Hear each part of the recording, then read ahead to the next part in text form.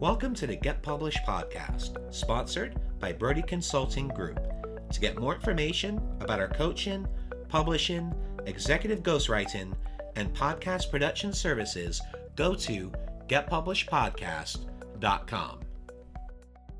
Hello, I am Paul Brodie, and thank you for joining us for another episode of the Get Published podcast, where we help authors get published with a proven system that works. And today, we're being joined by Kris Ward, author of Win the Hour, Win the Day. Kris, welcome to the show. Oh, thank you for having me. Well, we are thrilled to have you. Are you ready to begin? I am. All right. Question number one. What is the one piece of advice that you would give to a first-time author who is currently writing their book? Well, I tell you, I wrote a book about Win the Hour, Win the Day, which is about productivity. And I had to use everything, like dig in from my toes when I was writing my own book on productivity. So what I would say is have a plan, work backwards. So I decided that I wanted my book to be published in June. So I did the math. And for me, that meant 5 pages a day, Monday to Friday. And why that's so hugely important and why so many books are not written is because the old me many years ago would have said, okay, you know what? Sometimes there was a Monday or Tuesday where I didn't feel I had 5 pages in me. So I'd think, oh, I'll be like fresher on Thursday and I'll just get more done. I'll leave that till then. But what would happen is I'd realize, it's Monday. If I don't have 5 pages in me, I'm not going to have 15 on Wednesday, right?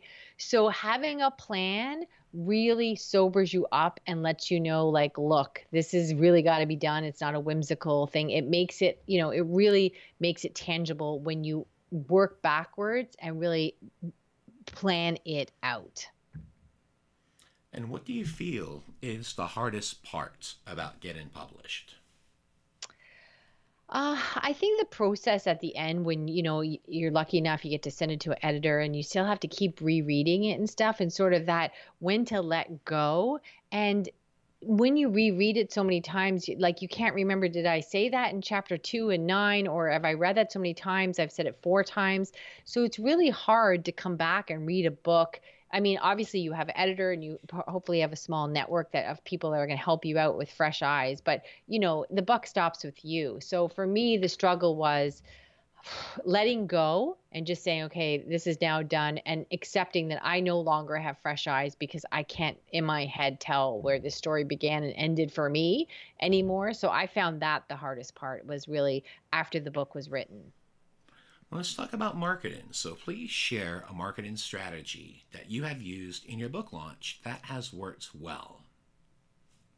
Well, what I have a marketing agency, and that's what my book, Win the Hour, Win the Day, was written about, really is about working too hard, too long, and, always stealing from my sleep and just grinding it out. And that certainly is, I think, part of writing a book as well, because you're usually trying to write a book on top of doing everything else.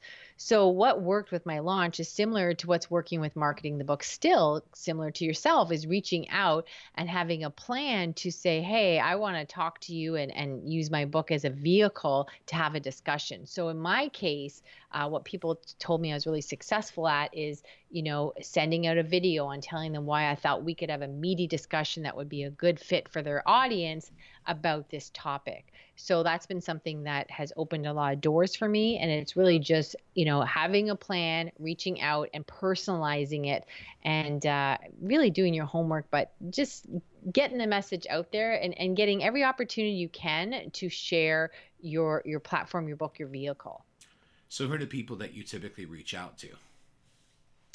Well, it sounds so obvious, but here's something that I really should have known better and I did not do. So I would love your listeners to hear this. And I know this as a marketing person, I know this to be true, and yet I still didn't do it.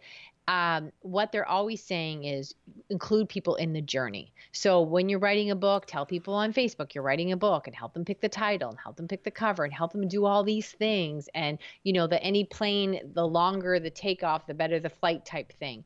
And for me, that was a struggle because I have always been somebody that I'd rather show you what I did than tell you what I'm going to do. And I just, for me, struggled with, oh yeah, everyone's going to write a book. And so I just wanted to be done and put it out there. So the biggest lesson I would tell people when you're reaching out is include as many people in the process as you can. And you have many opportunities with social media, and just get it out there all the time. Like, oh, I'm struggling with editing, or I don't know which picture to pick, or whatever. Just keep chatting it up. Because when I was all proud, like, oh, look, I get to tell people what I did and didn't include them in the journey, it was just, I was talking to a cold audience, and I had to do a lot more makeup work and get things going because I just didn't do it that way. And that was just my own ego and my own limitations that got me in the way there.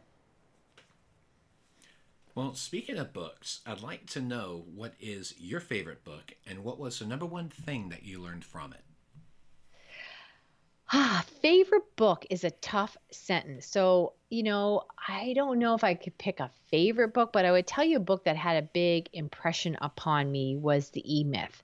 And, whether you're in business or a professional or an author, it's really a book that divides any sort of professional pursuit into 4 categories: manager, technician, all that stuff. And it's sort of teaching you how to look at your business adventures and make sure that you're on the right path. So to me, that had a big impression of when I understand, like, oh, I'm in the technician mode, but I should be in a manager mode, meaning like I should be stepping back and having somebody else do that. My energy could be good elsewhere. And certainly that is something I think is important when you're trying to find time to write a book, or when you need to know, like, oh, I'm the author. I shouldn't be doing the artwork on the front of the book to save money. So it's really, for me, the E-Myth did resonate with me and sort of changed my behavior after I read the book. I think that's a powerful book: your behavior before and your behavior after you've read it.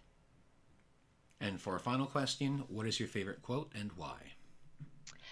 I am not very good at quotes, but I do remember Mark Twain, and it always stuck with me when he said, I would have written a shorter letter, but I didn't have time. And I think that's very a really good one for your audience, because it just shows the difficulty and the effort that it takes to write like my book, people tell me all the time, is very conversational. It's easy. It's an easy read, which was the goal. But I feel like saying, do you know how hard that was? Like, it's much easier to write a longer book, drier, more academic, not an easier read. So Mark Twain's, headache of writing a shorter letter always stuck with me. Well, Kris, I want to thank you for being a guest on the show. What is the best way for people to find you online? Well, just reach out anywhere. Tell me you heard me on this great show. I always like to know where you heard me, but check me out on LinkedIn, Facebook. And also, if you go to www.winthehourwintheday.com/free gift, so that's winthehourwintheday.com free gift. We've got a number of things hot off the press. We just built this page, and they'll get some real goodies for your audience, some really good takeaways that we normally sell, but we're just going to throw them out for listeners like yourself who are on that path of building that book or their second book or whatever. I think some of these things will aid you. Well, Kris, thank you once again for being on the show, and I wish you all the best in your author journey ahead. Thank you so much. Thanks again for joining us today. To learn more about how to get your book published with a proven system that works, grab a free copy of my book at getpublishedpodcast.com.